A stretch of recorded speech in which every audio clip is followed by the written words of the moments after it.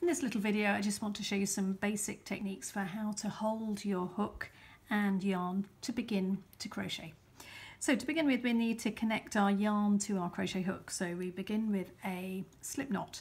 So I'm going to take the yarn with the tail hanging out at the front, drape it over my two fingers, clamp it with my thumb, then slip out my two fingers, and from the back to the front I'm going to push through the yarn to catch the loop. So I'm now ready to join that to my hook.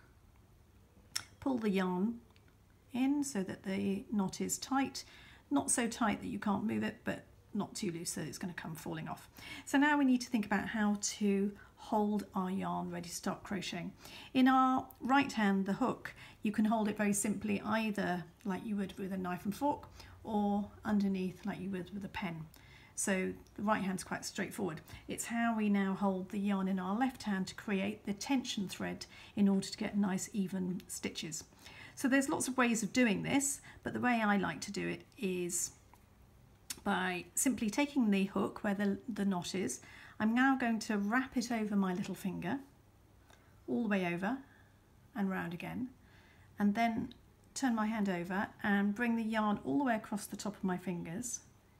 And then when it gets to the other side, bring my middle finger and my thumb down and pinch that knot, and at the same time I'm raising my index finger. So you get this shape with your hand. And the reason I'm bringing this finger up is to create this tension thread. If I bring the finger down, you can see it either falls off or is just really floppy. But we need that tension thread in order to create tension for making our stitches.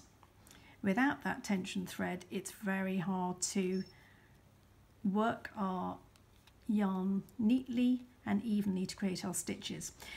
Some people prefer to use the middle finger up and pinch with their index finger and thumb. It's really a matter of taste and what works for you best, but I prefer to use my middle finger and thumb to hold my crochet work, and then I raise this finger to create that tension thread. So let's just do that once more. So turning my hand upwards, I wrap the yarn over my little finger, all the way over. Then I turn my hand over and then draw the yarn right across the back of my fingers. And I'm clamping actually the ring finger and my little finger together so that it doesn't slip. And then with middle finger and thumb, I draw those together, and then I bring up my first finger to create that tension. You don't want to do it so clamp your hand so tight that you can't let the yarn work through the fingers, because of course as you work your stitches you need to be able to let that tension thread through. To begin with, this takes a bit of practice. Don't be frustrated at the beginning, because it does take a lot of getting used to this position, and it takes a bit of trial and error to sort of work out how much tension to create. You don't want it so tight that you can't get the stitches working, but also not so loose that it becomes really massive, the stitches, and really floppy and out of control. So you really need to find a balance between your hook and your thread. This is a bit like a lever, the hook and the finger. So if it feels really tight on the hook, just gently lift your hook so you can open up your stitch, and at the same time with your finger you can move the position of your finger to create the tension. So once you feel you've got control of that tension thread, which will take a bit of practice, you can then start doing some stitches. So with my right hand, with my hook, I'm now going to get used to doing this action, and once you get used to this, this is the same action you'll do all the time for all your stitches.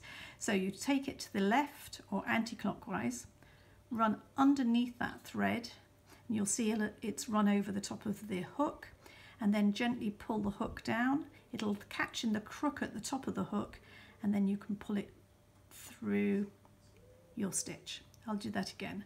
So running underneath, so the yarn is going over the hook, gently pull the hook down, and you will be pulling your tension thread through your chain, or making a chain, or you're pulling your thread through your stitch. So to begin with, I would practice doing lots and lots of chains, because this is a really good way of working your tension thread. I'm doing a few at a time, and then I jump up and pinch my crochet with my middle finger and my thumb just to feel I've got control. So I'll do it again, about 3 or 4 stitches, and then jump. So with my right hand I'm going left and right under the hook, under the yarn, and pull under the yarn. So you'll get used to this repetitive action to begin your crochet.